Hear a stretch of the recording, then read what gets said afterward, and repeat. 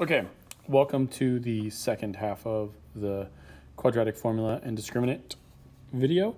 This is where I'm mainly going to talk about the discriminant. And just a quick review, you saw on the last page what the discriminant is. Remember, the discriminant is the part inside the quadratic formula. So here's your quadratic formula, negative e plus or minus square root all over 2a.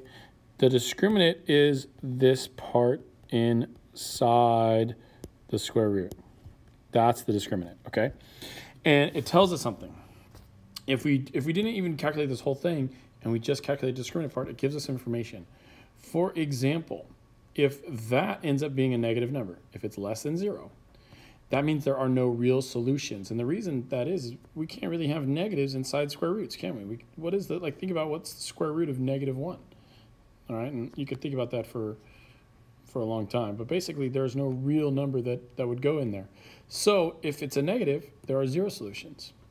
If this number ends up being 0, then there's exactly one solution, and that's because if you had something and you plus or minus 0, you'd get the same thing. For example, 5 plus 0 is the same thing as 5 minus 0, and so there's only one solution.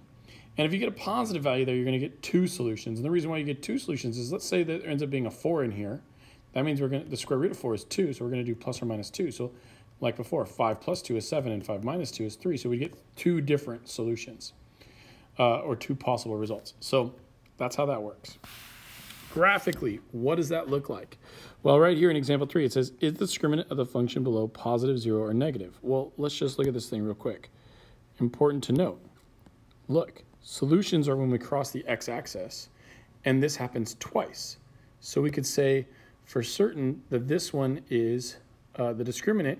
Since there's 2 solutions, remember, since it happens twice, then the discriminant must be positive. And that's all we'd say, positive. It must be positive because it crosses it twice. So let me just throw out a couple other examples. Let's say, what would it look like if it was 0? Okay, if the discriminant is 0. Well, remember, if it's 0, then that means there's exactly one solution. And so what would one solution look like on a graph? It would probably look something like, my drawing's not going to be the greatest, but it would look something like that. Where notice it only crosses the x-axis exactly one time, which means that the vertex of this thing would be right there on the x-axis. And it could be opening up and doing the opposite, but that's what 0 would look like. And then finally, what would negative look like? What would it look like if it was negative? So remember, that means there's 0 solutions, so that means it would never cross the x-axis. So here's an example of a parabola that never crosses the x-axis. See, the parabola peaks before it ever even gets to the x-axis, so it would never cross. Another example could be up here, right? Could also be on the top, like that. There's a parabola that never touches the x-axis. It has no solutions. So I kind of answered that question for you. What do you think a graph would probably look like if the discriminant was negative or 0? Here's your examples, 0 and negative. Now we got some ideas. Okay, moving on. Let's do this problem together. Example 4.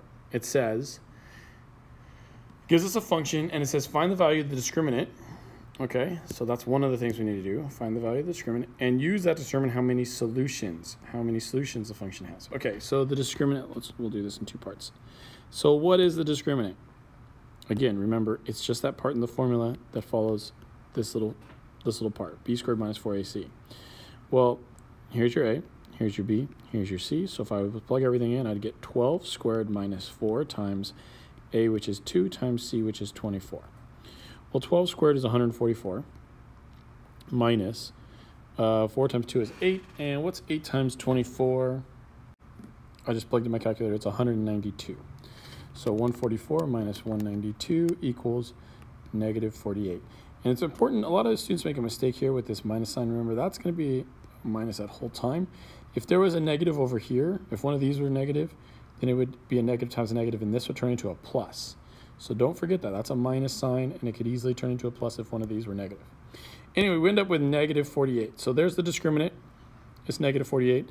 Therefore, how many solutions does it have? Well, it has 0 solutions. And just to recap, how do I know that it has 0 solutions? Let's go back to this handy chart. This is a really, really handy chart for you to have. Look, remember, if the discriminant is negative, if it's less than 0, then it has 0 solutions. Simple as can be. All right. That's it for this video. See you guys on the next one.